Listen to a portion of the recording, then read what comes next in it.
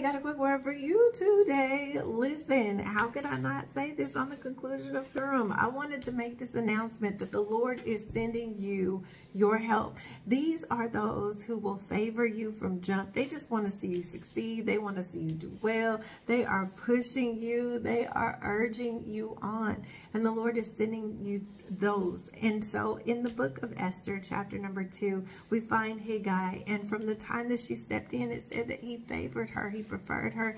He set her up. He made sure she and her girls had the best places that they stayed. He made sure that she had the best to eat. She was taken care of well. And he also gave her insight. Whether you find yourself as one who's going to favor others and set them up because you see something in them, to God be praised. We need you. And then there are others of you, and you have that grace, that anointing, that favor, such as Esther.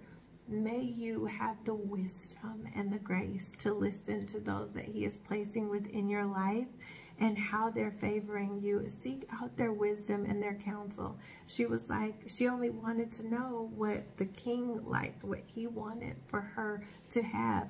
May you be more focused on the assignment and not just what you want for you, because being out for yourself and being selfish might be what keeps you out of the palace. May you have the wisdom of Almighty God. May he continue to favor you with the right people who will favor you and also are there to not just give you, a heads up, but be able to lift you up and give you a hand up to your next level. God bless you.